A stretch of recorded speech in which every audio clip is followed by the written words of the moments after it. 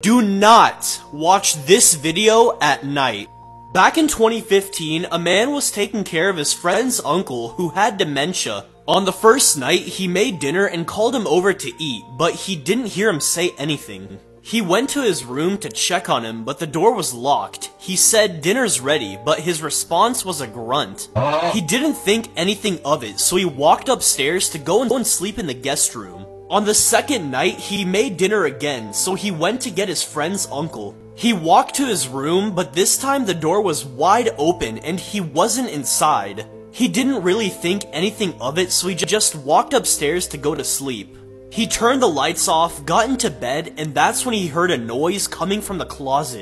He quickly stood up, and that's when he screamed in horror. Like for part 2.